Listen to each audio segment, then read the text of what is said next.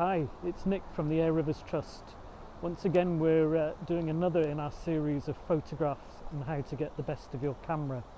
We're asking people to send us photographs so we can use them for our library, use with funding bids on our website, looking at the changes of the river and also people reporting pollution.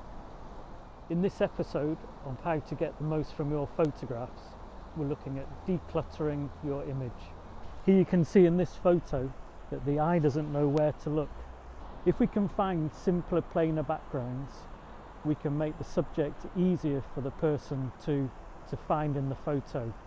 It's not always possible to take a photograph with a simple background, but there is a way using the phone's apps, and that's the blur tool.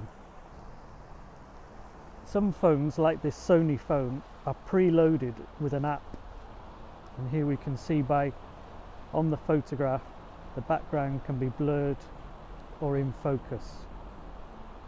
On this phone, here is the app, and I open the app,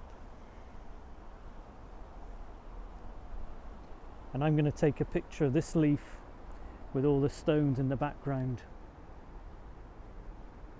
So I tap on the leaf which I want in focus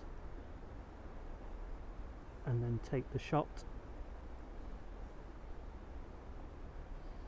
The phone takes 2 pictures, and here we can see the slider which allows me to toggle between a background which is in focus and out of focus.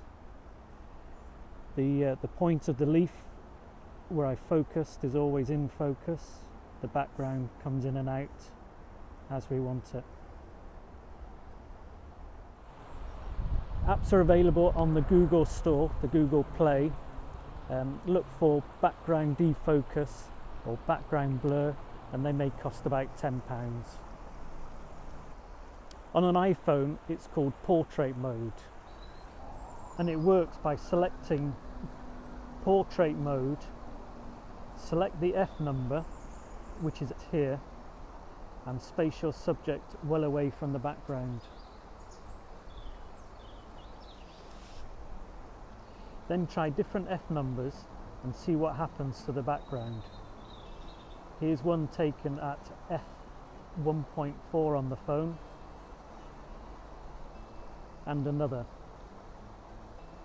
So enjoy exploring the options. Remember to send us your images, and stay safe and enjoy your phone.